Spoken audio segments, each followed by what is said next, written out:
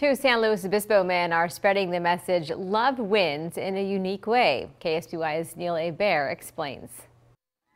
Dave Bartholomew and Dwan Newman set up a sign in Bartholomew's front yard that says, "Black or white or green, relax and have a beer or soda on us." And that's exactly what they did all afternoon. They invited people walking and driving by to stop and chat, to open up dialogue about equality. We're brothers. Bartholomew and Newman met while Newman was incarcerated at California Men's Colony, and the two were facilitating rehabilitation groups. Newman was paroled nearly 2 years ago, and their friendship, I love you, man. I love you too, has blossomed ever since. What was so amazing to me is, coming from my background, being an ex-con, he invited me to his home. Their message Friday afternoon was for people to start talking about the solutions more instead of the problems. I'm white. I've got a black friend. You white?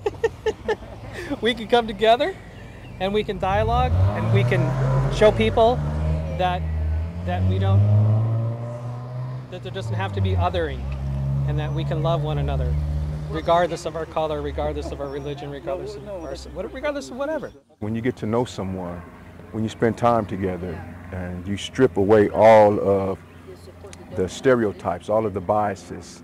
We're speaking about the diversities right now in life, black and white issues, equality, and so on and so forth. Newman says he chooses positivity over negativity to talk about equality. We've hurt each other for long enough. We've stomped in each other for long enough. We have a lot of things in our lives that we could talk about that are things that can hold us down, but there's so many things that we have in life that can build us up.